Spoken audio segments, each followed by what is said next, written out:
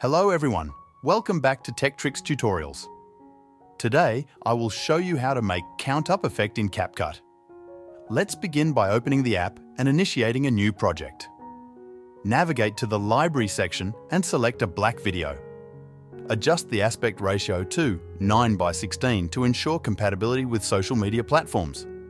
Stretch the clip to fill the entire screen and duplicate it for the desired duration.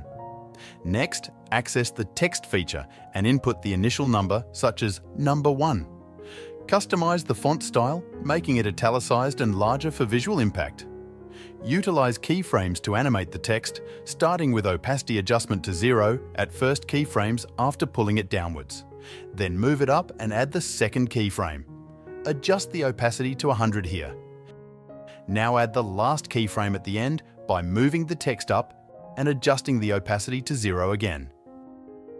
Progressively, the number now moves to simulate a counting effect. Now add another text and write number 1.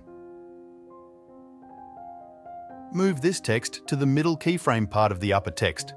Duplicate and modify the text to display subsequent numbers, maintaining consistency in style and animation. Once the desired count is achieved, export the project.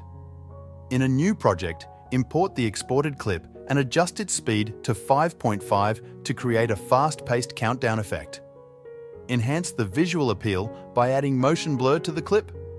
Finally, export the completed project to admire the captivating counter effect you've created. Don't forget to hit the like button if you found this video helpful, and I'll see you in the next one.